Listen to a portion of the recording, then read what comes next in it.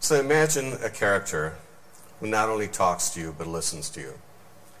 Imagine a character that can pick up your emotions and respond in accordance with those emotions. Has an emotional level of herself that matches yours. Think about a situation where you have something on your phone that's available all the time that you can speak to. Get advice. Think about, this is a rough day. Can you help me? So that's what we built. So I'm going to do a demonstration of the avatar that's going to go through something related to chronic diseases. Now, in 2014, the U.S. spent about $4 trillion on chronic diseases. And 75% of that, and it's a large number, is related to, probably the top 3 to 5 chronic diseases that you have, heart, lung, diabetes, cancer, and so on. So it's a lot of money. And in today's world, when you have changes in healthcare that say, you're not going to get paid on the volume of visits or services, you're going to get paid on outcomes. Where you have the desire to provide access to healthcare to everyone. How do you go about doing that? You don't have the facilities, you don't have the people to do that. Well, this is what we came up with. This is the solution that we came up with, which is the opportunity to provide you with basic needs where you live, where you play, where you work. So you're going to experience an episode or an encounter with me, with Sophie, and because it's live, I'm not sure what she's going to say or do, so my apologies in advance. And I was speaking, I've been practicing all of this for days, and there I was asking her this morning, why do you keep saying I'm either surprised or angry? And she said, well, you're the CEO. When people surprise you, you get angry. So that's what her tagline was today.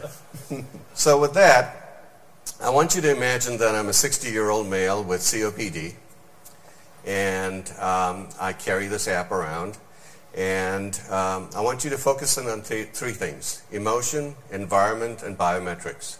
I'm actually going to take out a little pulse oximeter, which I bought at the local pharmacy, and she's going to read my readings live, and you're going to see my interaction with her based on those. Okay? So let's, shall we start?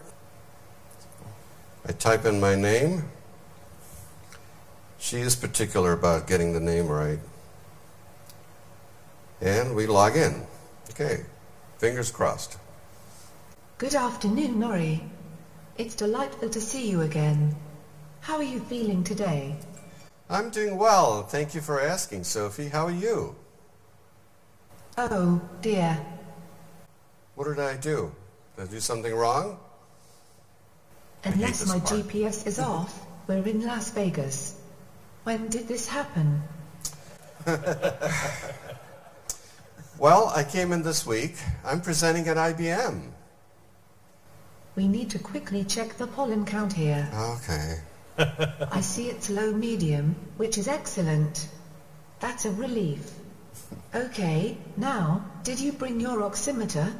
Yes, I always carried with me. You know that. Great.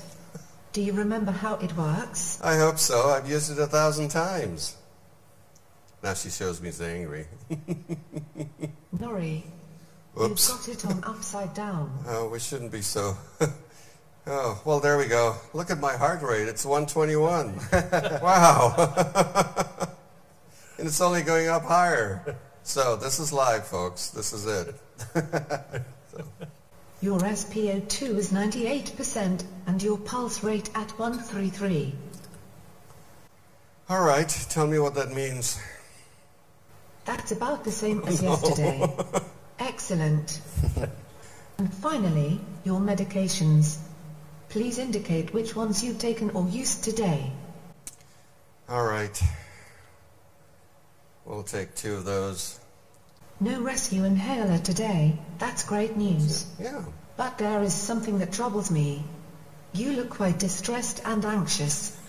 Is there something going on that I don't know about? Well, I'm in front of about 15,000 people trying to show you off, yeah. I see. Then my advice is we'd better not screw this up. Absolutely Okay, right. I completely forgot what's next. Oh, yes. Do you have any other questions you'd like to ask? Yes. Someone on the bus asked me about Parkinson's, and I didn't know what the symptoms are. Do you? Parkinson's can cause a wide range of symptoms, but it is very unlikely that you will experience all of them. Some symptoms often start on one side of the body, and may then go on to affect both sides. The cardinal symptoms of Parkinson's disease are resting tremor, slowness of movement, cold bradykinesia, and rigidity. Many people also experience balance problems, or postural instability. These symptoms often appear gradually and increase in severity over time. How do you know all of this funny stuff? IBM Watson. He whispers in my ear. Is there anything else I can help you with? No, I think you've done your part. Let's see if I can do mine. It was quite wonderful to see you again today. Until tomorrow, enjoy Las Vegas. Oh, I have one last message for Watson. If you like it, and you want it, put a ring on it. Well, thank you, Sophie. We're turning you off.